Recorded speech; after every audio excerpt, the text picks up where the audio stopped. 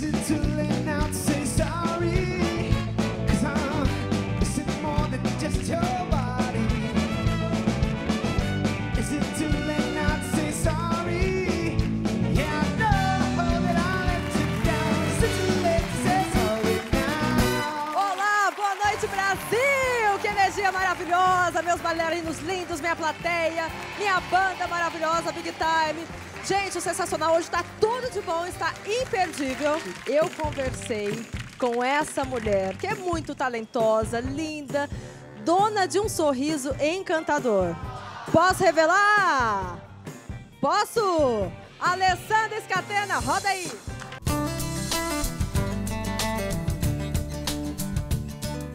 Hoje meu papo é com essa loiraça aqui, gente. Look this! Olha essa mulher, Alessandra Scatena. Tô aqui na casa dela, ela abriu as portas da sua intimidade. Lindona, muito obrigada.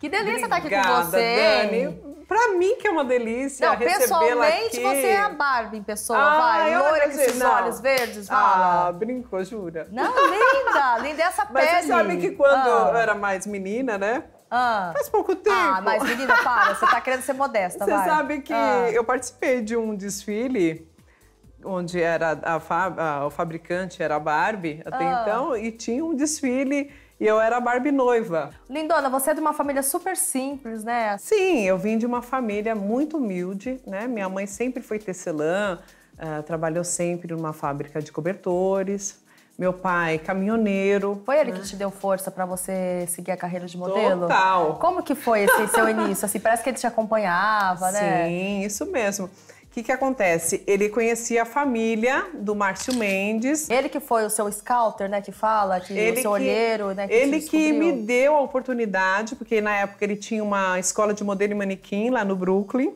em São Paulo. E ele me deu esse curso. Ah, ele te deu para você começar a fazer o curso. Exatamente. Aí com 11 anos eu fiz esse curso e automaticamente entrei na agência dele. E aí meu pai sim, meu pai mesmo doente. Ele te acompanhava? Ele me acompanhava, ele era muito assim presente na minha vida, na vida dos meus irmãos, da minha mãe. E ele que participou da corrida maluca? Foi. Que ele foi, tipo, te levar, mas ele acabou sendo escolhido? Então foi. Seu pai já era um artista, assim, tinha um brilho, mas assim? Ele gostava, ele achava gostava? Tudo. Ele falava assim, filha, entrou na chuva é pra se molhar, vamos lá. E ele foi me levar pro teste, porque o Gugu precisava de 3 assistentes de palco.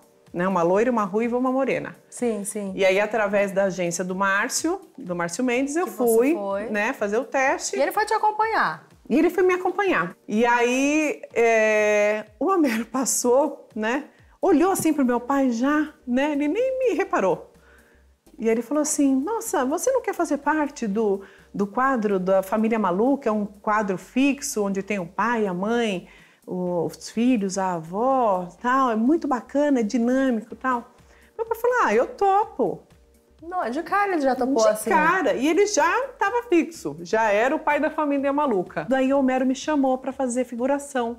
E foi aí que você conheceu o Gugu? Nessa época? Foi. Aí eu comecei a trabalhar no próprio Corrida Maluca como figurante. E depois, mais ou menos de uns 2, 3 meses, não me recordo muito bem, o Gugu, junto com o Homero Salles, me chamaram para fazer um teste para ser até então a 4ª assistente de palco. Não sei o que houve com uma das assistentes de palco. Ela saiu. E aí você assumiu o lugar dela? Assumi na mesma hora. Então o Homero chegou e falou assim, o seu teste vai ser hoje valendo, num programa valendo. Imagina, eu tremia mais do que vara verde, né? As pernas... Jura? Foi assim. Então na segunda parte do programa eu fiz o meu teste valendo mesmo. Né? E como que você saiu bem, vai? Me saí bem, acho, né? Porque você ficou quantos anos? 12 anos ao lado do Gugu. 12 anos você conviveu. Quanto tempo você namorou com o Gugu? 9 meses. 9 meses? E como que é? O Gugu é uma graça, né? De ele pessoa, é um amor, né? Você conhece ele, é uma pessoa, eu falo, é um cavalheiro. Né? É uma pessoa muito do bem, um coração que não cabe nele.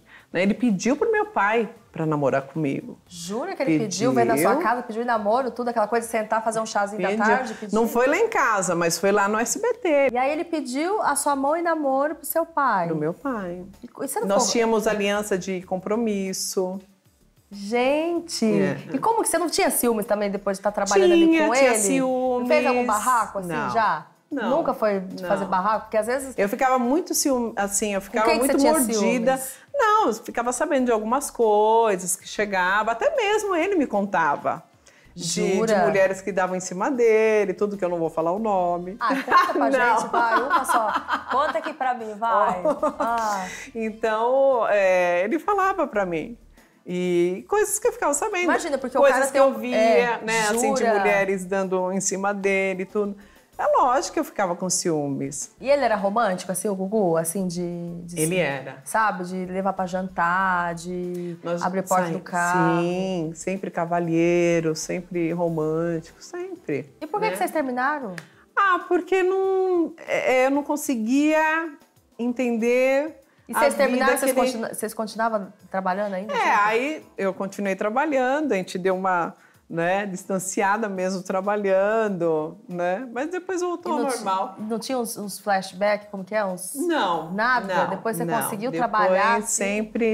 sempre com muito respeito. Ele sempre me respeitou muito. E hoje vocês são amigos, o Gugu, assim? Sim, super? nossa. E ele não adoro. tem... Gente, eu amo de paixão o Gugu. É uma pessoa assim maravilhosa. É uma bênção, né? que legal. Foi Eu uma vejo a amizade família bonita. dele. Nossa, muito gostoso. Não tem nada, não tem... É muito respeito, é muito, sabe? É muito carinho, é muito querer bem. Eu tenho orgulho de ter trabalhado com ele. Sabe, esses 12 anos... Sim. Eu acho que eu aprendi muito. Acho não, eu tenho certeza. Aprendi muito do lado dele. Agora a gente vai fazer o seguinte. Tem várias perguntas aqui. E aí você vai pegar... Tem várias TVzinhas aqui, sabe? Aí você vai pegar uma e aí tem cada dentro tem Mas não perguntas. posso ver? Não. Não posso escolher. Vai, e a mãozinha aqui. Tem nada aí não, né? Não, daqui a pouco vai ter. Não tem uma Só barata, não tem. Tá lá fora. Não, se for barata, eu estouro ela. Não. Nossa, jura? Não Ai, tenho que medo. nojo. Agora, Eu tem tenho uns pavor que, de né? bicho. Vamos ver. Te dou? Vamos ver. Vai. Ah, Charlie Brown Jr. Lembrei agora que parece que foi a Sônia Abrão que te ligou, né? Ligou pra Tem Cris, matéria? Aqui, Vamos ó. ver. Vamos ver. Boa noite, Dani. Boa noite, Alessandra. Que bom poder falar com você. Eu fiquei tão feliz de você ainda lembrar dessa história, do clipe do Chorão, né? De como você foi parar lá e fazer parte dessa história tão bonita, dessa banda que o Brasil não vai esquecer nunca. E você com a sua beleza, com a sua capacidade de se comunicar, até de boca fechada, porque você é muito expressiva, fez uma parte muito importante nisso tudo, nesse clipe muito legal. Que bom que você se lembre, viu? E eu nunca me esqueci de você. Aliás, que acho que o público, no total mesmo, a gente sente sua falta na televisão, mas eu sei que você casou, tem uma família linda, se dedica totalmente e é muito feliz. E é isso que realmente importa, né? Que essa sua luz continue brilhando, tanto na TV ou fora dela, mas que você continue sendo essa pessoa linda que você sempre foi, tá? Super beijo. Gente, tô emocionada. Que Fiquei arrepiada. Soninha linda, muito obrigada, amada. Obrigada de coração. Que Deus te abençoe cada vez mais. Olha, eu não esperava. Não é? Porque Começou a falar parece... meu nome, eu falei, opa, é pra mim. Não é? Ela conversou com a Cris. Falando que ela era prima do Chorão, E aquela que o coisa Chorão toda. era meu fã, que ele me adorava, tal, que me achava linda e que gostaria que eu fizesse parte do primeiro videoclipe que era Proibida pra mim, né? Ai, é linda essa música. E achei assim maravilhoso, achei a música muito foi um sucesso bacana, danado. estourou. Se não é o que vai fazer você feliz, se não é o que vai fazer você feliz. Mais um aqui? Ai, Vamos lá, vamos ver. Eu falo pouco, né, gente? Mas é bom falar tomar mesmo. cuidado. E eu deixo o convidado falar, tá vendo? Banheira do Gugu. A Dani deixa eu falar, me deixa à vontade. Ai, Banheira do Gugu. Gente, ó, vou deixar bem claro, já que me dá a Tem a oportunidade. imagem, ó. Puxamos, hein? Olha, vai aparecer aí? O pessoal fala assim, era da banheira do Gugu. Não é banheira, eu era assistente de palco do Gugu. E eu fiz algumas vezes, acho que, não sei se foram umas 4, 5 vezes, eu fiz a banheira do Gugu. Que o Gugu pedia, eu falava assim, que você não me pede sorrindo, que eu não faço chorando, né? Porque eu não curtia. Porque a Luísa Biel, ela foi no programa Nossa, ela disse que já saiu na porrada com muitos artistas, de tirar casquinha na banheira, de não sei o quê. Então, o que acontece? Aí que tá, né? A Lu tinha esse problema porque ela estava sempre, todo domingo ela estava ali na banheira. E às vezes que eu fiz, eu não tive esse problema. Não estou mentindo aqui. Né? Não teve. Porque se eu tivesse, eu falaria. Né? E eu também não ia gostar. Eu acho que também eu ia ter Nossa, ela acho já que até brigou, já até saiu na porrada. um ato mais agressivo, assim, porque é a falta de respeito. Não é porque tá lá fazendo a brincadeira. Tem que haver o respeito em todas as ocasiões, né? Em todos os momentos.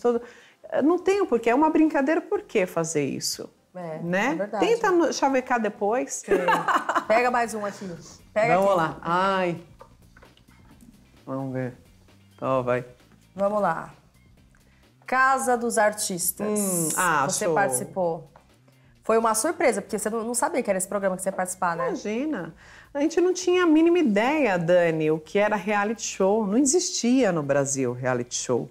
Existia fora do Brasil, né? Não existia.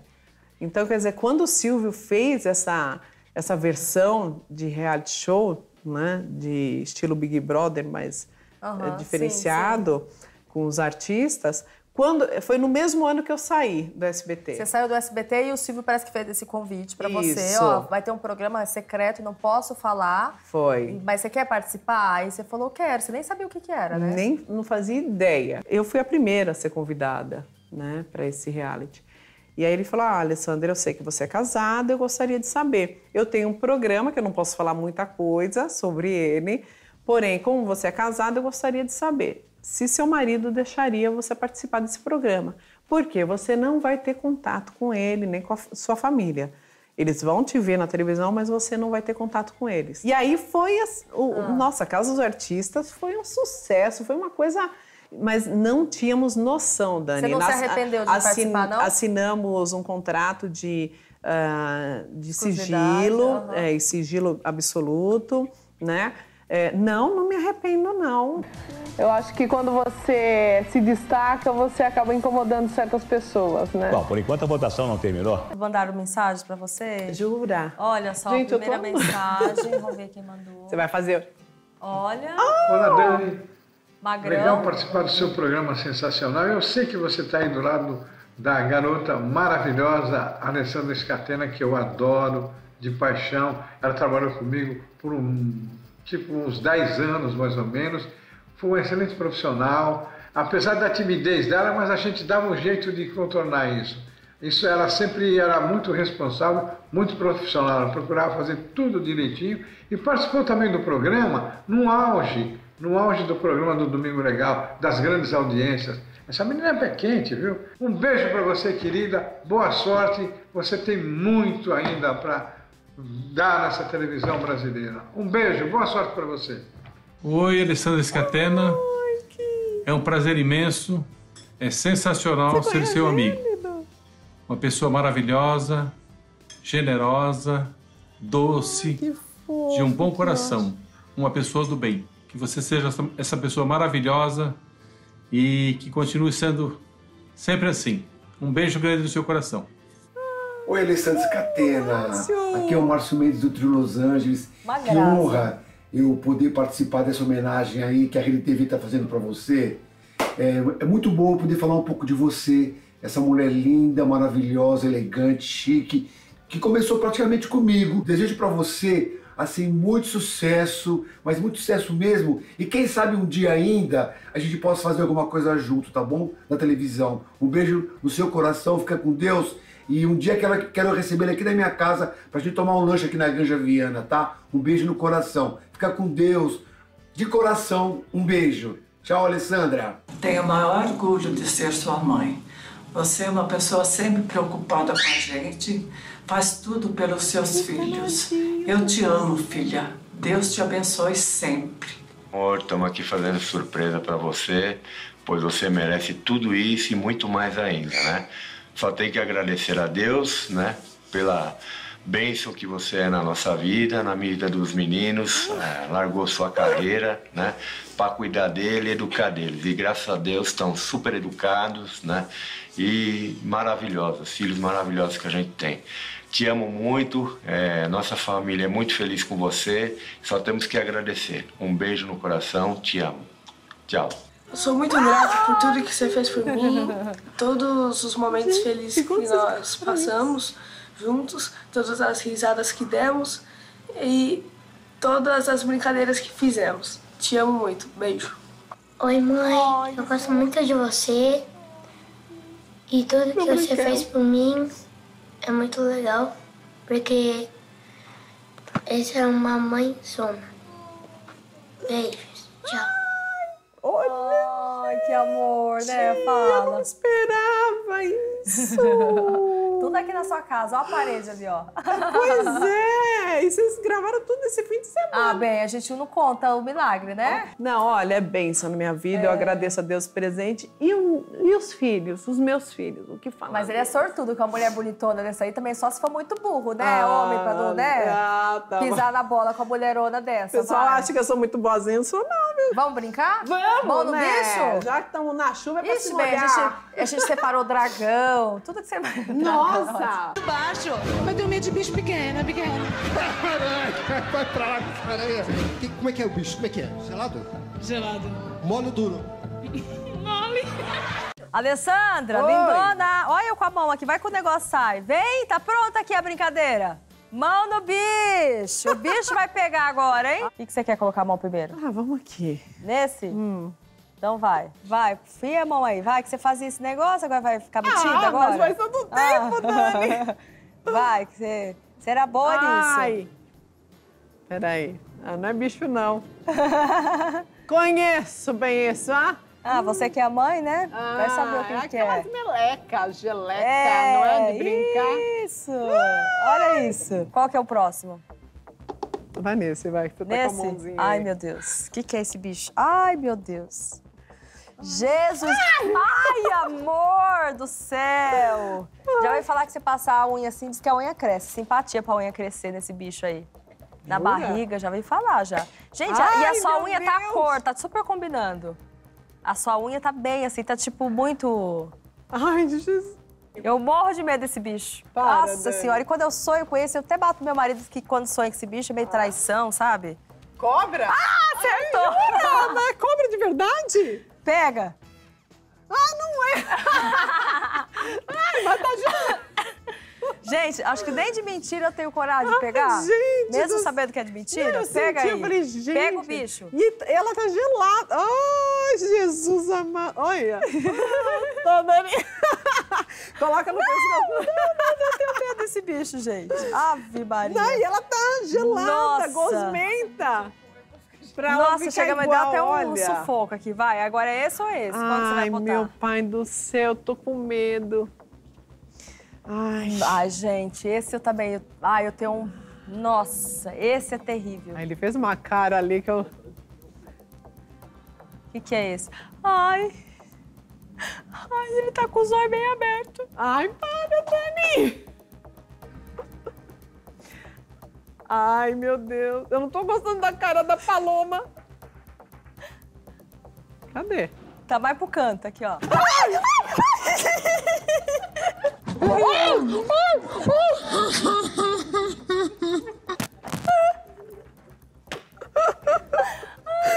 Ela que põe a mão e eu que me assusto. Ai. Que bicho é esse? Gente, ela é muito corajosa. Eu não teria essa coragem. Eu não teria coragem, Alessandra. Sapo! Acertou! É um sapo! Uma rã de verdade! Ai, é de verdade! Gente, ó, o olho dele tá assim, ó. Gente, é uma rã, acertou! Bota. Ai, que medo. Tô de olho em você, Daniela Albuquerque. Ai, se mexeu! Ai. Para, Dani! Ai, ela tá olhando pra cima agora. Ai, jura? Ai, Dani! Ai, e ela tá fazendo umas coisas assim estranhas, se mexendo. Ai, meu pai do céu. Ai, Jesus. Ela vai atacar ela? Gente, que bicho terrível esse, Alessandra do céu. Eu tô com medo, gente. Ai. Vai, o último, vamos acertar. Último. Tem umas pernas. Mas muita, Ai. bem. É muita. É aranha? Aham. Ah, vá. Pega aí. Ah, é de mentira. Que eu senti uma perninha. Olha que... Ai, não! Você sabe que as minhas filhas, elas têm umas aranhas de mentirinha, pequenininha. Às vezes tô lá na brinquedoteca brincando com elas, sabe que eu tenho um pavor de bicho. Aí tô assim, de repente, elas colocam assim em mim. Eu quase do nada, assim, vai e coloca assim, ó, mamãe. Aí eu vou virar pra olhar elas, aí eu vejo o negócio aqui, menino. Nossa, terrível. Isso daí é teste pra cardíaco, né? Nossa, é isso. meu Deus. Gente, Lindona, obrigada, olha, amei estar aqui com você. Poxa, Muito obrigada por ter me Deus recebido aqui na sua abençoe, casa, cada na sua vez intimidade. mais sucesso. Obrigada por ter vindo no meu lar aqui, viu? Amei. Muito obrigada, a homenagem que vocês fizeram para mim. Olha, merece, né? Vai. Obrigada mesmo Merece, de coração. Né? É uma gratidão eterna. Obrigada mesmo de coração a todos que participaram aí, né, do vídeo, a Sônia, o Magrão, o Quioche, o Márcio Mendes, minha mãe, o Rogério, meus filhos abençoados, maravilhosos. Obrigado por você. O Brasil inteiro mandando beijo pra você, viu? Um beijo para todos vocês. Que Deus abençoe cada vez mais a vida de todos vocês. Obrigada mesmo de coração. Alessandra, lindona! Parabéns, amamos! Obrigada, gente. Delícia! E aí, gostou? Tipo, nossa, uau! Então se inscreve no nosso canal e dê um like também.